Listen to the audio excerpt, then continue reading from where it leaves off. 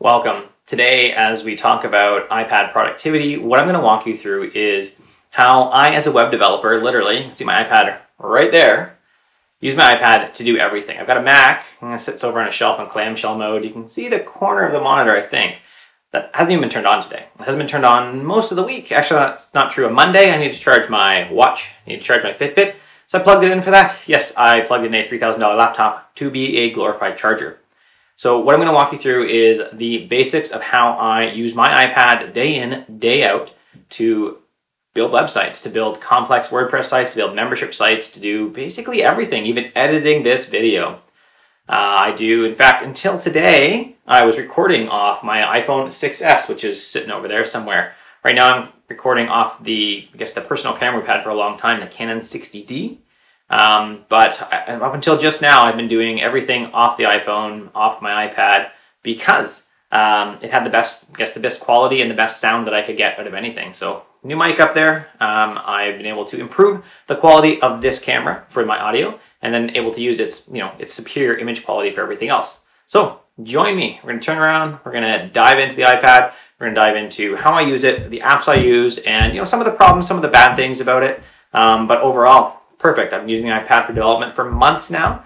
And I did a write-up of this as well, which I'll link to in the show notes below over on thesweetsetup.com, which I help build that site. And I work on that site all the time while using my iPad only, being mobile with it.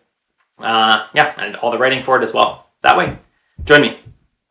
So like I said, what we're going to look at is the web development tools that I use to do development full-time from my iPad for clients, for everything. And one of the key pieces to that is Blink Shell. I'm going to open that, and you can see Blink here, and I've actually turned on, this is an extra feature you have to have Touch ID or your passcode. So I'm going to hit my Touch ID, and I'm in Blink. Now, Blink is really just a shell. This is actually also open source software, so you can grab this anywhere you want if you'd like. And there'll be a link in the show notes to where you can get it on GitHub if you want to compile it for yourself. Yes, I will do a better review of this later so that you can get all the features of it. So what do I like? Now, one of the things that I like is Mosh. So Mosh, I'll start typing that and it will autocomplete and tab, music, Mosh. And then you can even see that I have 3 different options for places to connect. Now I'm going to do which is for my DigitalOcean server. And this is a shortcut which has all the information in it on how to connect to my DigitalOcean server. And I hit enter. I'm going to ask for my passphrase for my key. And that's it. Now you can actually see in this instance, I have 2 Mosh connections that died earlier. And the reason I use Mosh is because it's a much more robust protocol than SSH for connections that may break up, like you'd find on an iPad, especially on cellular ones. So I can kill those by hitting kill, and then I'll type the number 14263 and kill 4520. So now I'm on my server and I have all the Unix stuff that I want. So I use Server Pilot on there, and if I type site, it's going to take you into, here's a list of all my sites. And then once I'm in here, and I'll get into my personal site, I use Vim.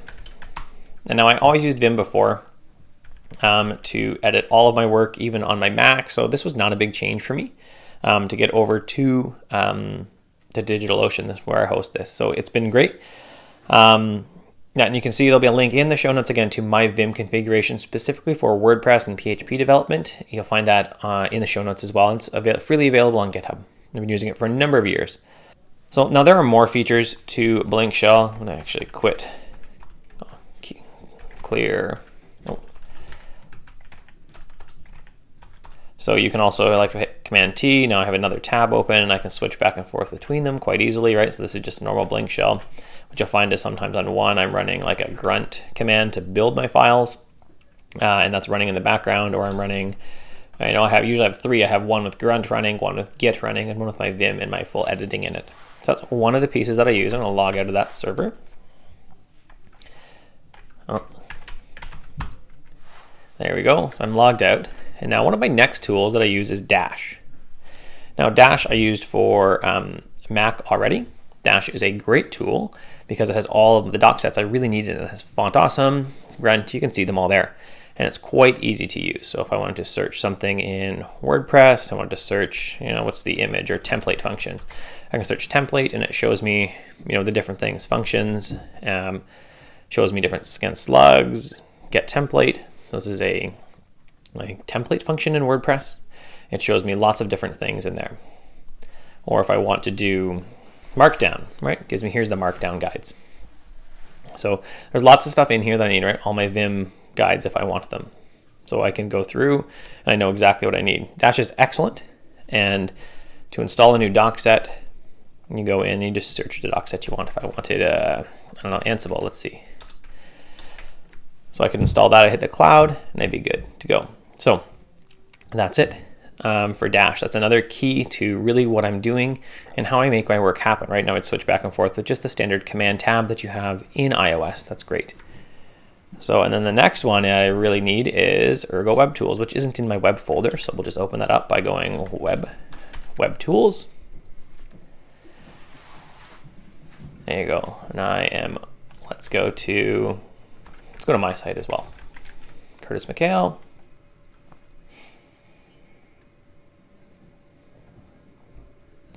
Excellent. So what's great about Ergo Web Tools is this button up in the top right-hand corner, where I have my full inspector. You can see I can open things up.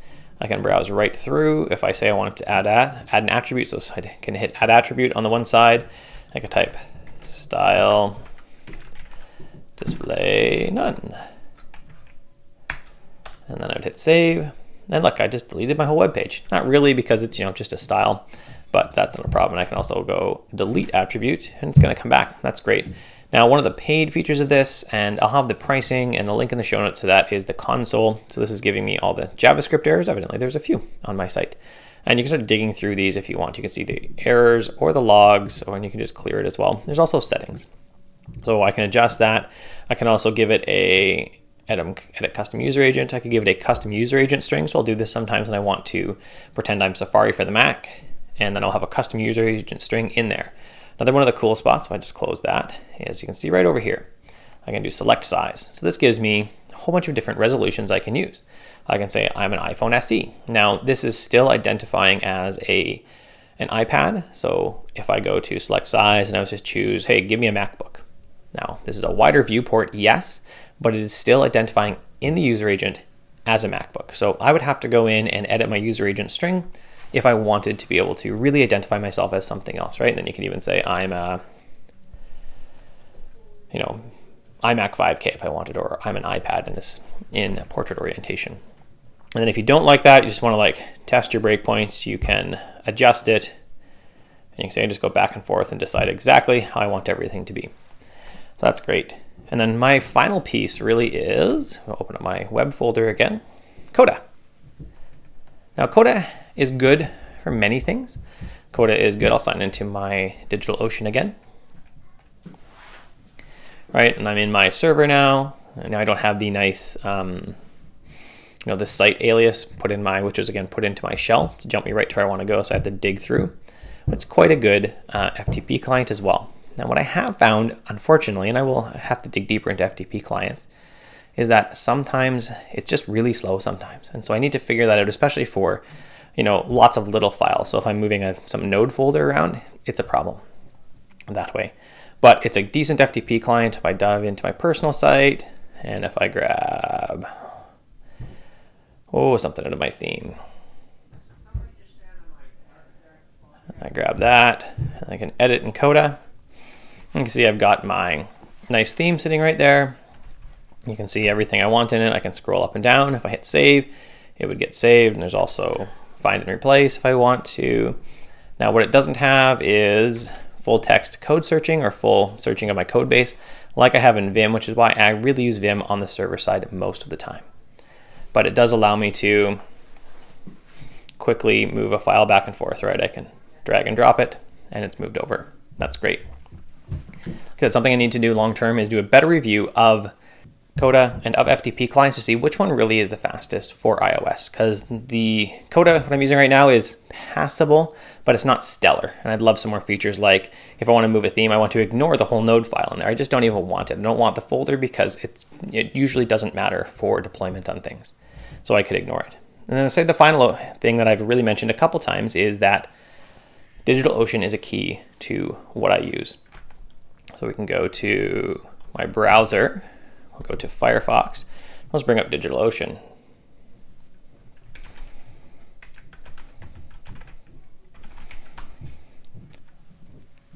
So we're in DigitalOcean, and what I use is currently a $10 server on it, but you can even use less. So for each client, for my sites, all of my sites mostly are on one $10 server, which works great. Right, you can see there it's 2 gigabytes a month. I have memory, 50 gigs on my SSD disk, and 2 terabytes of transfer. I have no problems with that. For a client, so even if a higher security client needs everything segregated, if I'm paying $5 a month for a DigitalOcean server, that is plenty for a single client. And I can work on it, I can set up my Vim config there, I can set everything up without any problem, and that's still drastically cheaper than what the new MacBook Pros and any of the Apple computers cost me in a year, really. Right? 5 by, that's what, $60 a year. $60 a year is what it costs me to run essentially a Linux machine somewhere else and have no problems with it. And then for $449, I can buy the newer education-focused iPad, and that's what it costs in Canada, and I am just ready to go. I don't really have to worry about anything. That's my whole computer for a year. So I could buy a new iPad of that caliber every year and spend years before I'm even close to what the MacBook would cost me, and then I'd still be having to buy a new MacBook anyways. So instead, I'm just continuing to leverage, I got more speed out of my DigitalOcean because they upgraded it recently, which was great. And ultimately, my iPad becomes a client for those other tools. So that's how I run my web development business for WordPress right off my iPad. And this week I turned on my computer once because I needed to charge a bunch of stuff at once, and it has the most USB ports hooked up to it that need power. So that was the only reason it got turned on. Yes, my iPad or my Mac became a glorified charger this week, a $1,800 glorified charger at the time. I'm not saying I won't go back to a Mac, I won't go back to a desktop style computer, but for now, this is what I'm doing for about almost a year now, and I'm quite happy with the setup. If you like this, if you have any questions, please let me know in the comments, in the show notes below. Ask me whatever you'd like. I can give you more information on my setup. I will be digging into each of these applications that I've used at a deeper level in the future. For now, this is what I do to be a web developer full-time off an iPad 9.7-inch iPad Pro.